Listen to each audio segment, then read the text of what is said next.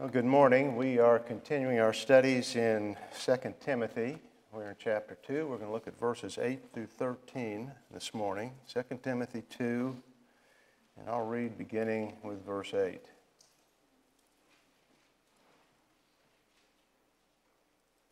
Remember Jesus Christ, risen from the dead, descendant of David, according to my gospel, for which I suffer hardship, even to imprisonment as a criminal. But the word of God is not imprisoned. For this reason I endure all things for the sake of those who are chosen, so that they also may obtain the salvation which is in Christ Jesus, and with it eternal glory. It is a trustworthy statement, for if we died with him, we will also live with him. If we endure, we will also reign with him. If we deny him, he also will deny us. If we are faithless, he remains faithful, for he cannot deny himself. May the Lord bless this reading of his word and our time of studying it together. Let's bow in a word of prayer.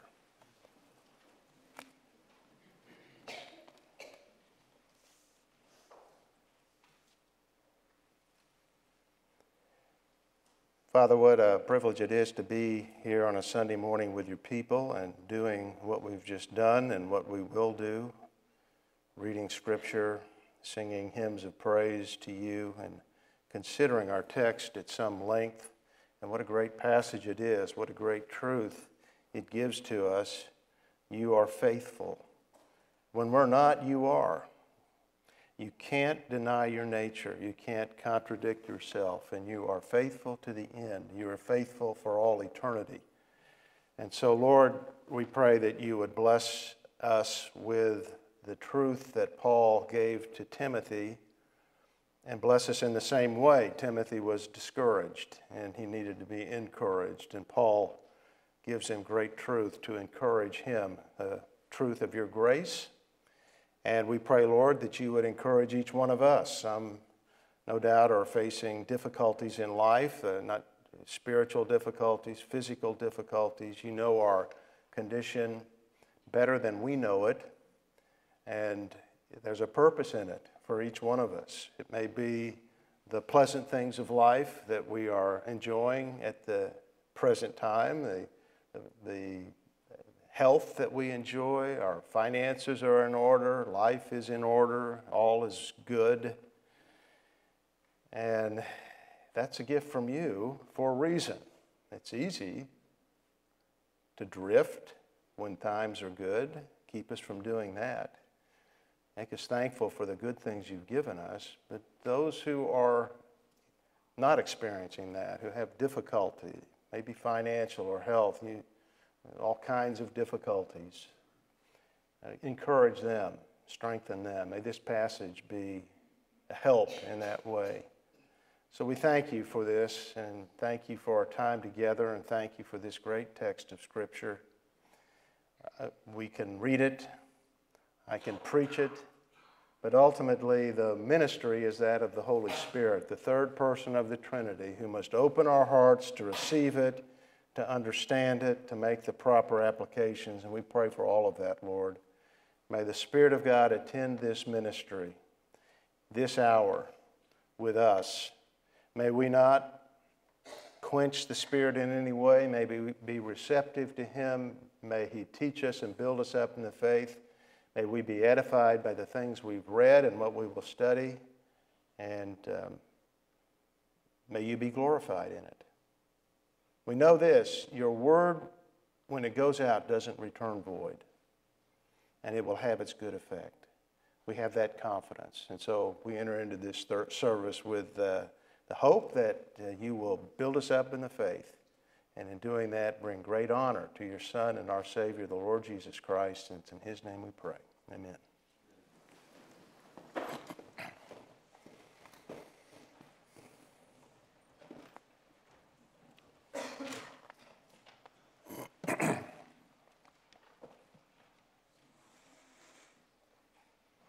George Orwell's novel, 1984, which was published first 70 years ago yesterday. It's one of the best-known books of the 20th century.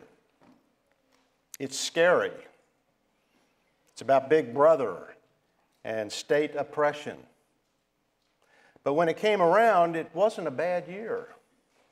It was an election year. Ronald Reagan was up for re-election. He didn't campaign on dire warnings, but adopted a positive message with a political ad declaring, "It's morning again in America." It was full of sunshine and images of people going to work, calm and optimistic.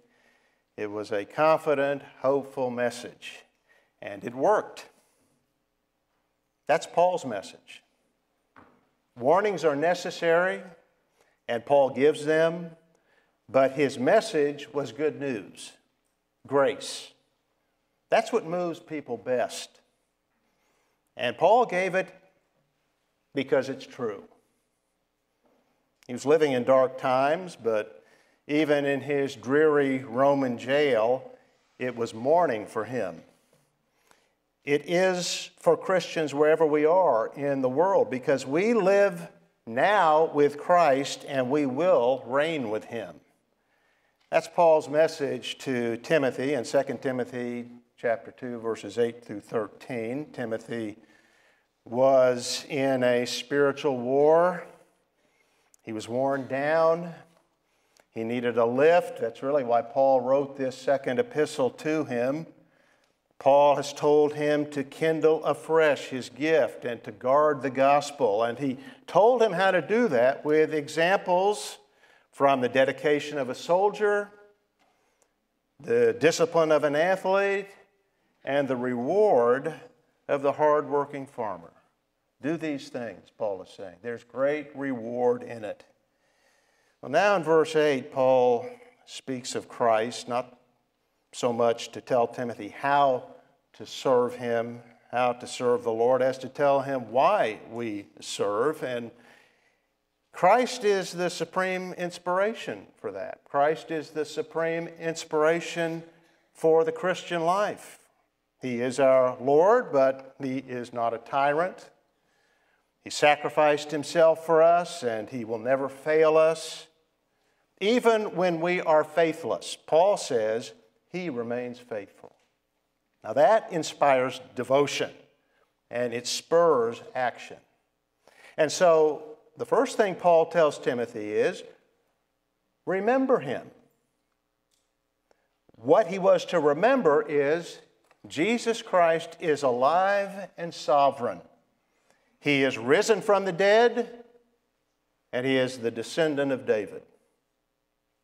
Those two descriptions correspond to the Lord's two names. Jesus is his birth name. It relates to his humanity.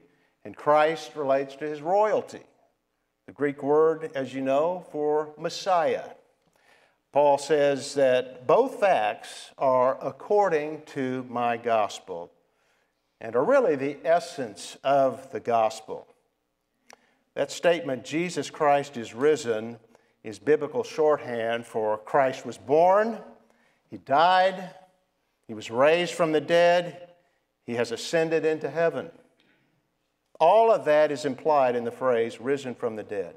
Now, emphasis is put on the resurrection because it is the historical proof of the gospel. It is the evidence that Christ's death as a sacrifice for our sins has been accepted by the Father. Our sins are all paid for, and we have forgiveness. We have forgiveness now. The resurrection was the announcement of victory over sin and death, and it is the proof that we have a living Savior. We are joined to him through faith. And the life we live in the present is resurrection life. I often speak of this, and I often tell you I speak of this, that the Christian life is a supernatural life. It's not a natural life. We have resurrection life, life with power to resist sin and to obey God and be faithful now in this world. Paul will say that later in verse 11. But here, this gives us hope for the future because Christ's resurrection is the guarantee of our bodily resurrection. We have a glorious future, which is absolutely certain. That glorious future is indicated in the second fact that Timothy was to remember, that Jesus Christ is the descendant of David. He is the Messiah. He's the King of Israel.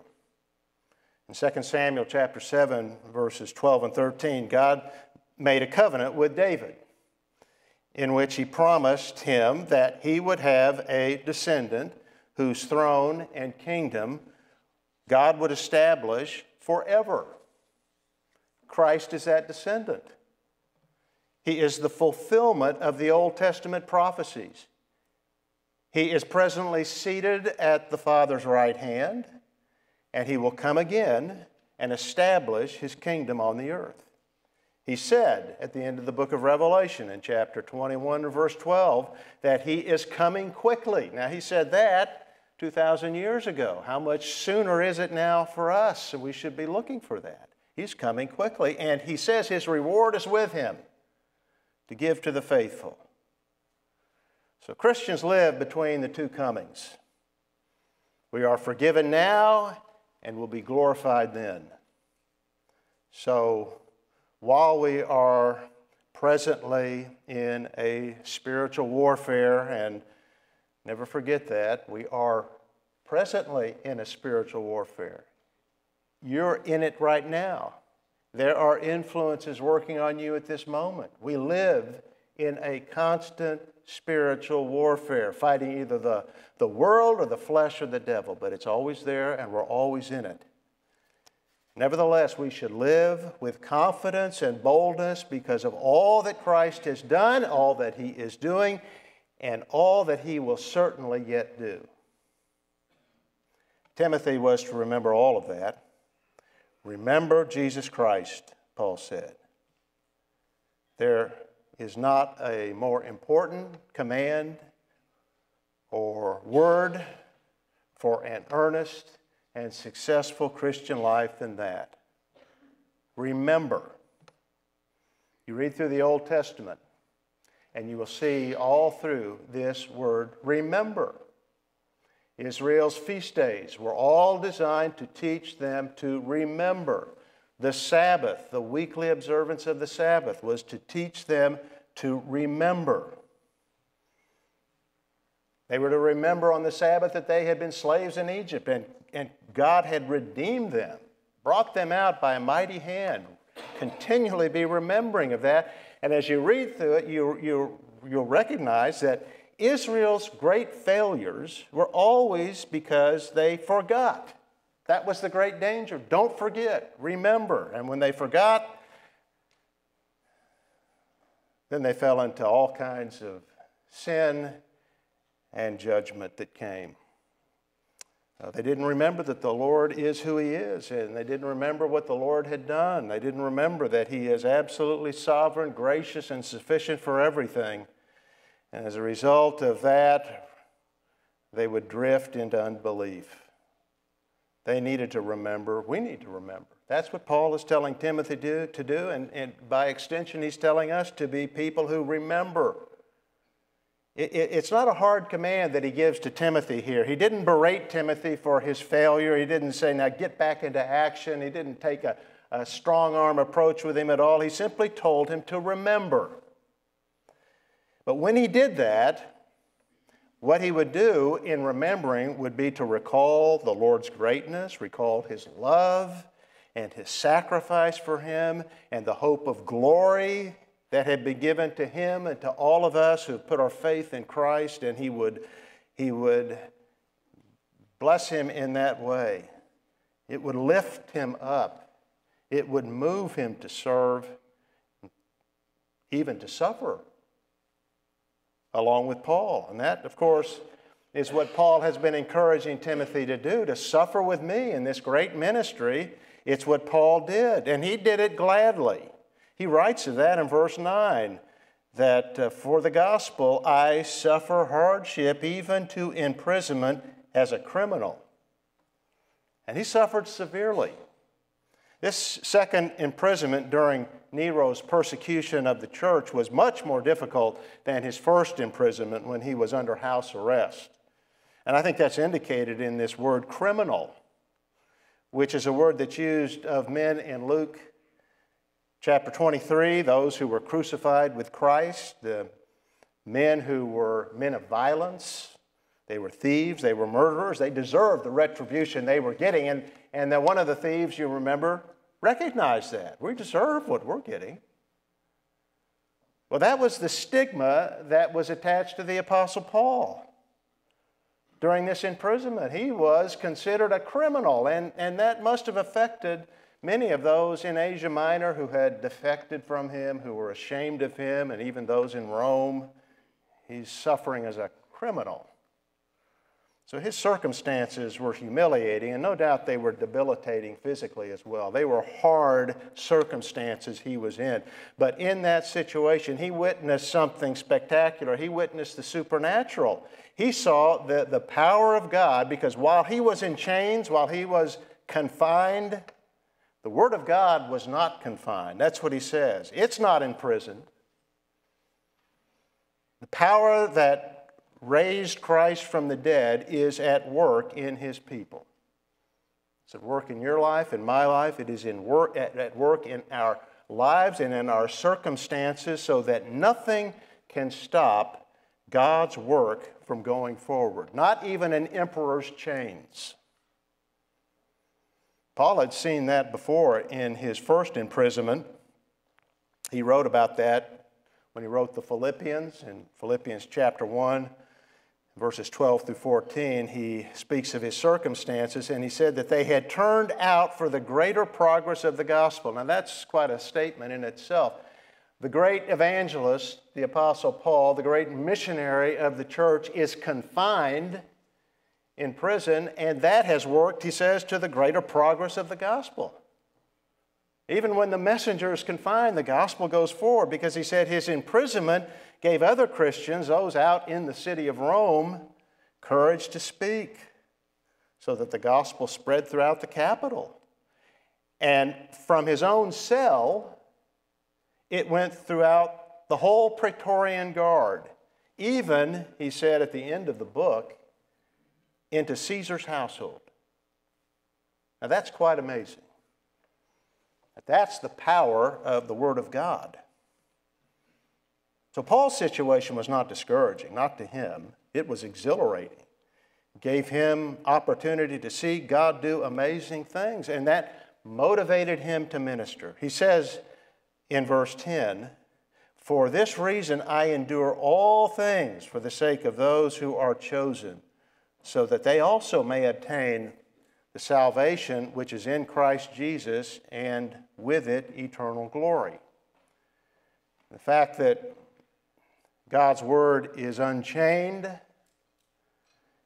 and that God has His elect ones in the world gave Paul the courage to endure all that he was enduring, even these very difficult, hard circumstances.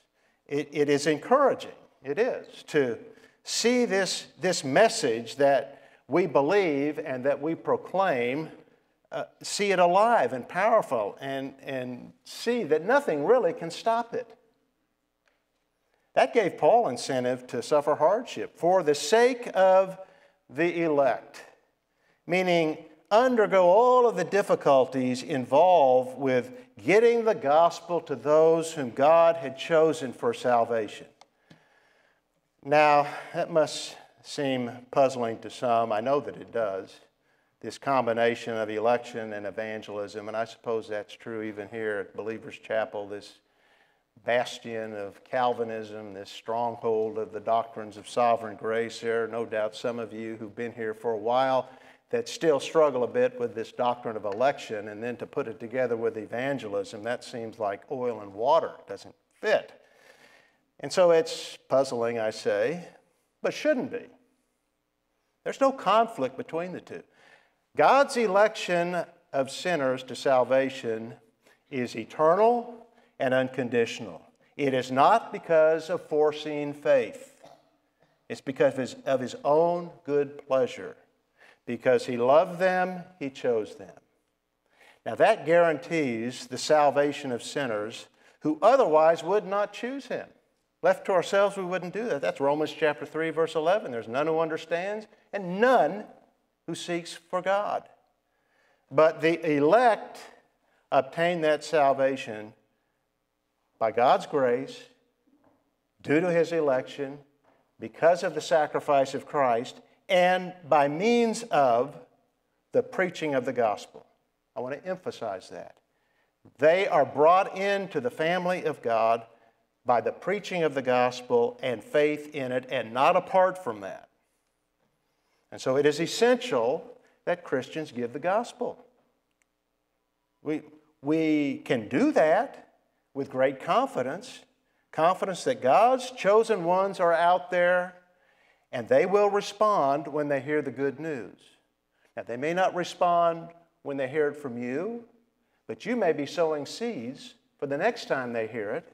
They will respond, they will be drawn when they hear the message of the good news of the gospel. Now, that is an incentive to do the work of evangelism and suffer hardship for it. We know ultimately that our efforts will not be in vain. Now, you may not be an evangelist. It may not be your spiritual gift. There are people that have that natural ability. It's the gift that God has given them.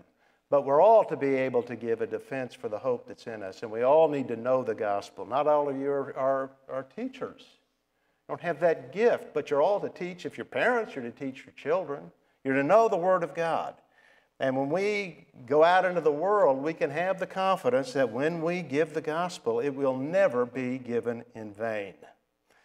And so Paul has given the example of the farmer, and that's a great example to give for the evangelist. The farmer goes out into his fields and he sows seed with confidence because he knows that the soil is good and that the soil will receive the seed and produce a crop. And so too the evangelist, he goes out into the world, which does not look at all promising, just the opposite. It's a world of unbelief, it's a world of rebellion, it's a world of darkness. But he goes out nevertheless with confidence because he knows that the elect are there. There is ground that has been prepared, and they will receive the gospel. That is how those who are chosen obtain the salvation which is in Christ Jesus, and with it, eternal glory. And so it's necessary that we be giving the gospel. Well, what if we fail to do that? Will the elect be lost? No. God will never lack a voice in this world. But even if we should refuse to speak and not carry out our responsibilities as men and women of God, even if we should refuse to speak, God still has the rocks. And if his people won't proclaim the gospel, then Jesus said, the stones will cry out. God's work cannot fail. He doesn't need us. But he has given us the great privilege of serving him and participating in the greatest work in the universe. And that is the work of being his witness. And Paul didn't want Timothy to miss the privilege and fail in the mission. And so he's been urging him to get busy like a good soldier and a hardworking farmer and do the work of ministry. Now, to add further incentive to doing that, Paul gives what he calls a trustworthy statement in verses 11 through 13, which is believed by some to have been an early Christian hymn. And so your version of the New Testament of 2 Timothy 2 may have it set out in that way. Mine, in the New American Standard Bible, has printed this out as verses of stanzas of a hymn or a poem, a psalm. May have been a means of catechism for young believers, but many think it was a Christian hymn, and that's very likely. It has 4 stanzas. The first half of each one describes a Christian's experience or that of a professing Christian. The second half describes Christ's response. The first stanza is about conversion. The second is about perseverance. The third is about apostasy. And the fourth is about faithfulness. Paul begins, "For if we died with him, we will also live with him." That's a shortened version of Romans chapter 6 and verse 8. Now, if we have died with Christ, we believe that we shall also live with him. The Christian life begins with death. It begins with the death of the old self who was crucified with Christ. That's a great truth that we need to understand. Paul labors that in Romans chapter 6. We have died. You are not the man or woman you used to be. The old man has been crucified. He's dead. He's buried. And we still have sin within us. There are remnants of that old life, and we deal with that till the day we die. Paul talks about that in Romans 7, about the law of sin, this principle of sin within him. It frustrates him. And we have that. But you are not the old man. And Paul wants us to know that because we need to begin by realizing, I'm not that person, therefore I can't behave like that person. So the Christian life begins with death. At the cross, our death was sealed when Christ atoned for our sins and secured our salvation. Then at the moment of grace in regeneration and faith, that death is applied. We're united to Christ. We become spiritually alive in Him and dead to the old self and the old life. We are new creatures. So Paul says, we will also live with Him. Now that would seem to refer to the resurrection to come. We will also live with Him, and ultimately it does. But that life begins now. We're not waiting for eternal life. We're certainly waiting for the fullness of it, but we have it now. And because we have it now, we have this new life, which Paul speaks of as resurrection life in the book of Philippians. We have power over sin and the ability to obey the Lord. And that's Paul's meaning in Romans 6 and probably here as well. We have resurrection life now in the present. But the future is certainly in view in verse 12. If we endure, we also will reign with Him. That's the goal of enduring to the end. And endurance is Paul's main concern in all of this. He wrote in verse 10, I endure all things for the sake of those who are chosen. And that is our duty as Christians, to remain constant in faith and obedience, to persevere and thrive. We have been raised to new life, and we have been called to service that sometimes involves hardship and even suffering. But we are to do it patiently and faithfully. That is the path to glory. Through many tribulations we must enter the kingdom of God, Paul said. And he said that in Acts 14, verse 22, to the people who were very new converts there in Asia Minor. He'd been preaching, and pagans of the city took him outside the city and stoned him and left him for dead. And these new converts, these new disciples are probably wondering, what is this? This new life we've come into comes to this. And Paul gives them a heads up, as it were, gives them a warning. Don't be naive. This is the Christian life. Through many tribulations, we must enter the kingdom of God. So the Christian life is a demanding life. But the goal of it is glorious. It is the kingdom. And not just entering it, but being partners in it with Christ Himself. He says, we will also reign with Him. Now, what a thought that is. Reigning is ruling. It is governing. It is active. And we will be active with Christ in ruling, engaged in things that really are too wonderful for us to even comprehend, in glory that is unimaginable. In 2 Corinthians chapter 4 and verse 17, Paul speaks of the eternal weight of glory that we produce through our service in this life. In other words, nothing that you do, not one thing you do in obedience to the Lord, even in weak obedience, and nothing that we sacrifice or suffer in this life will go unrequited, will go unrewarded. Everything will be rewarded, and we are, he says, producing with our service and our life of faithfulness an eternal weight of glory. And he says that that glory is far beyond all comparison. We can't begin to compare it with anything that we know. It's unlike anything in our experience. It is so great that we cannot imagine what it is like. But we can know it will far outweigh anything and all that we might suffer for it. And that is strong incentive to endure. That is strong incentive to persevere to the end. And men of the true mettle do that. Men with the true character do that. Not everyone is, though, and not everyone does. In times of persecution or even in times of prosperity, people sometimes come to the end of their profession. They come to the end of that declaration of faith in Christ and they disown Him. And so Paul writes, if we deny Him, He will also deny us. That's a real danger within the professing church, the danger of apostasy, turning away from the Lord.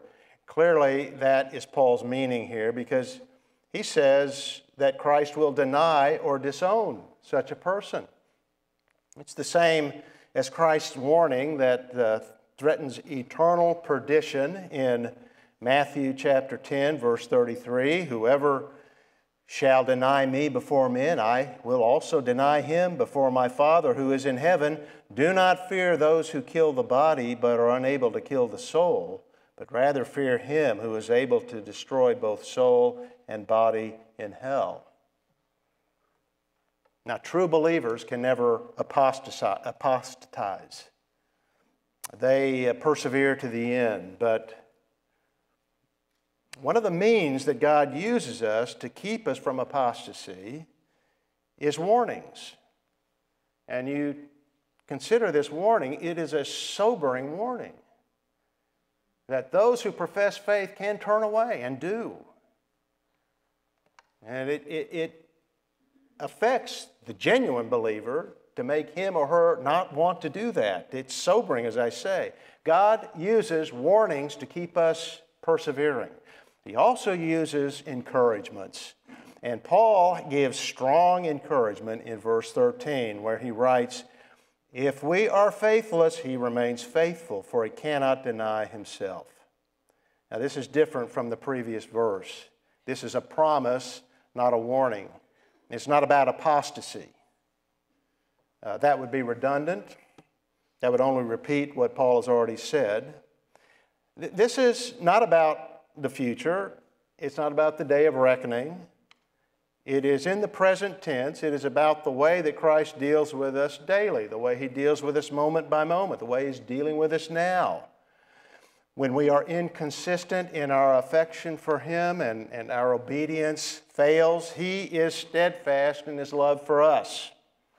In fact, our waywardness only magnifies His constancy and faithfulness. We're all prone to forget. We are all prone to wander. None of us lives lives that are lived up to our profession of faith, not fully. Even the best of us will confess we are unprofitable servants, like those servants in Luke 17 did. We've done everything you've said, but we are unprofitable. We've only done what we should do.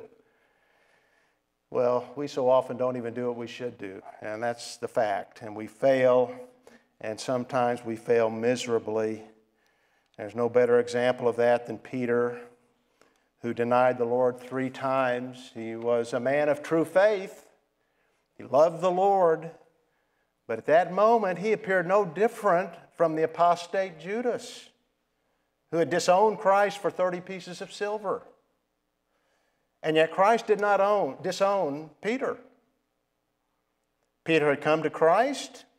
He'd come to him in genuine faith, and the Lord promises that the one who comes to him, he will certainly not cast out. The Lord is not indifferent toward our sin, of course. He makes us face it. He makes us repent of it. He dealt with Peter in that way. Sometimes he has to discipline us because of our sin. Nevertheless, he does not cast us off for it. And as he did with Peter, he restores us and he strengthens us. Well, why is that? Why, when we prove unfaithful, does he remain faithful? After all, we're not like that. We love loyalty and hate disloyalty. And we may want to make a person pay for his or her disloyalty. Christ is not like that. Why? Because he cannot deny himself. His relationship is not grounded on us. It's not dependent on us. It is rooted in himself, and it's rooted in his grace, which is his unconditional love. As Paul wrote in the first chapter in verse 9, our salvation and calling are not according to our works, but according to his own purpose and grace, which goes back into eternity. We didn't begin the relationship with God by our deeds, by anything we've done. He begins the relationship. So it's not based on our deeds. It didn't begin by the things that we did, and so we can't end it by our deeds. God established it out of his own gracious nature, and he has promised never to end it. To break his covenant with us would be a violation of his nature. He'd cease to be God, and everything would cease to exist. That can't happen. He can't break his word. God cannot lie, and he cannot deny himself, just as he cannot lie. So we are secure forever, not because of ourselves, but because of God.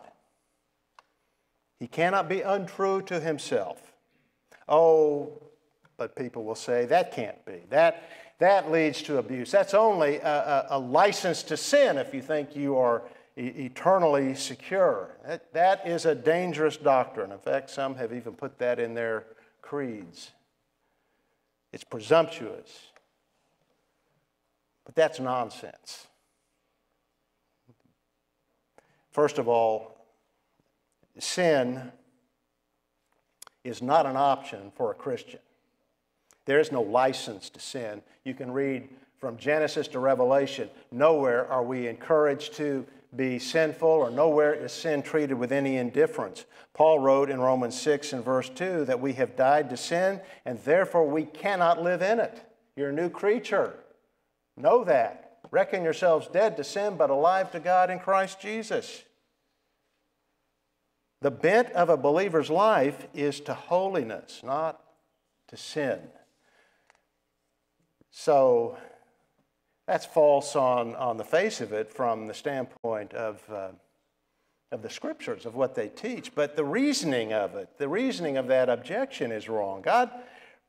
God's grace produces gratitude, not ingratitude. It inspires obedience, not disobedience. When a person is forgiven a large debt, he doesn't want to take advantage of his benefactor. You say, well, yes, I can give you an example of that. Well, maybe you can, but that's an exception. And exceptions to the rule don't disprove them. They prove them because they are exceptions. No, the natural response to the forgiveness of a large debt or any great blessing is to be humbled and thankful. And that's the believer's response to Christ, the genuine believer's response. I'd love to quote the Scot Thomas Erskine, who I think put it very simply. In the New Testament, religion is grace and ethics is gratitude. We have everything that we have in the Christian life, the Christian faith, by the grace of God. And so our ethics, our behavior, our correct behavior is due to thanksgiving. It's due to a thankful heart. It's due to gratitude.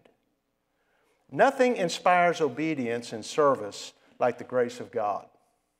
And so we will seek holiness, we will seek sanctification, and we will hate sin, and we will treat it, just as Jude says, like a polluted garment. Still, we sin. Christians sin every day, and sometimes they continue in a state of sinfulness for a period of time. The Westminster Confession of Faith explains all of that clearly. It states that the perseverance of the saints depends not upon our own free will, but on God's free and unchangeable love, the intercession of Christ, and the abiding of the Holy Spirit. Nevertheless, through Satan's temptations or the temptations of the world, or just the tendency we have at times to neglect the means of grace, the means of perseverance, the Scriptures, prayer, the Lord's Supper, we can drift, we can fall into sin, fall into grievous sin for a time and continue therein, as the confession puts it. As a result, Christians can lose the assurance of salvation, not lose salvation, lose the assurance of salvation, but the confession states they are never utterly destitute of that seed of God and life of faith. And by the Spirit's work, they're restored. Samuel Rutherford, one of the authors of the Westminster Confession, wrote, "Often and often I have in my folly torn up my copy of God's covenant with me, but blessed be His name, He keeps it in heaven safe, and He stands by it always." God never abandons us. And really, the perseverance of the saints is more accurately the perseverance of God with the saints, or the preservation of the saints. And so Paul can say, if we are faithless, He remains faithful, for He cannot deny Himself. That's God's love, which is unconditional, and would have made Timothy want to serve Him. That's what the knowledge of God's grace does. And it's what truth does. When we get it, when we understand who Christ is and what He has done for us, obedience is natural. It's what we want to do. There's a familiar story that illustrates that fact. It's actually an ancient story. You've probably heard it, about the north wind and the sun. It's one of Aesop's fables. Even the pagans could get some truth on things. Well, the two were arguing over who was stronger. And so the challenge was to make a traveler passing by take off his coat. The north wind tried first. It blew and blew, but the harder it blew, the tighter the traveler wrapped himself in his coat to keep warm.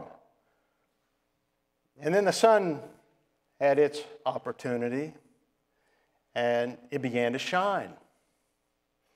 And soon the traveler became warm and gladly took off his coat. And the moral of the story is persuasion is better than force. The truth, the Word of God, is a power that affects us. It sanctifies. Paul knew nothing would make Timothy want to put off his fear and put on courage and get active more than the warmth of Christ's love and the greatness of His purpose for His people. Christ laid down His life for us, the innocent for the guilty, so that we would be saved and made fit to reign with Him in glory for all eternity. He walks with us now, and we will rule with Him forever. Remember Him, Paul said. Remember Jesus Christ. Nothing is more helpful in the Christian life than thinking on who He is and what He has done, what He is presently doing for us, and what He will yet do for us. The best is yet to come. He has given us a new life, a clean life, and a glorious future forever. Is that your hope? If not, it can be. Christ is the Son of God and the Savior of all who believe in Him, regardless of who they are and what they've done. That's the teaching of the Bible. Paul told the Corinthians, Christ died for our sins according to the Scriptures. He was buried and raised on the third day. And all who believe in him will be saved. May God help you to do that if you've not done that. And then help you to serve him faithfully. In fact, help all of us to do that, to serve him faithfully. Now, you may not know it, but for the believer, every day, regardless of your circumstances, every day is a bright morning, even under the clouds. May God encourage us with that.